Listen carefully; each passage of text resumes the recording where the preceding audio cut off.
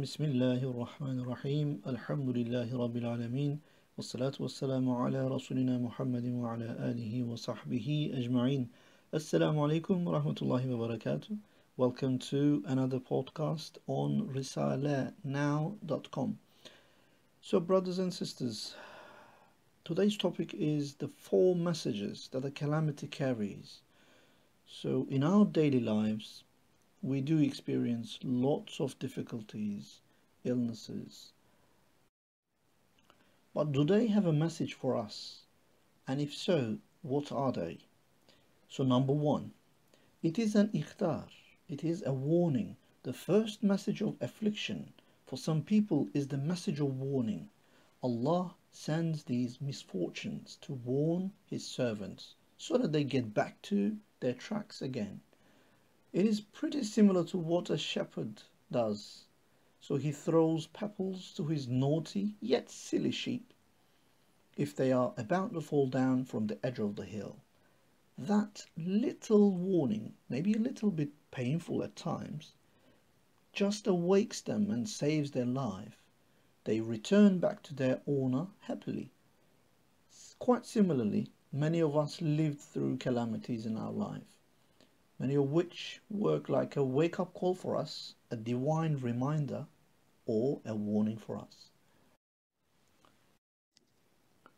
Number 2, a kaffārah. The second message that tribulations carry is that Allah deletes sins of His servants. This illness or hardship of calamity turns out to be an expiation of sins.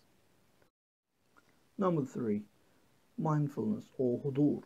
The third message of afflictions is there for us to disperse ghaflah, misguidance, and makes one aware of their ajz, inability and powerlessness, and dha'af, vulnerability and weakness. This message is, if received well, would help us be mindful of Allah's existence. Number 4, it is an upgrade, a spiritual uplifting. The fourth message is the message that illness could help one increase their spiritual level. The receiver knows that he is Allah's servant and he endures this calamity patiently. His already good spiritual level goes up as he patiently endures. This may become a spiritually uplifting opportunity for the muttaqi, God-fearing people who are mindful of Allah.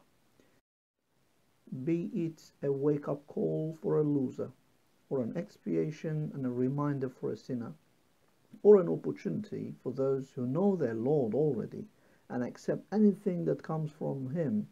In all cases, afflictions are a mercy from our Creator. If we know what message it conveys for us, we need to know. So illnesses are temporary visitors that stay with us for a short time, and they will leave sooner or later. However, one should not hurry to attack the visiting postman, i.e. the misfortune that carries the message. Rather, we should try to read what message he has to share with us. Let us read the unread messages, shall we? Thank you for listening. Now you can follow us on Facebook, join us on Twitter and Instagram. Wassalamu alaikum wa rahmatullahi wa barakatuh.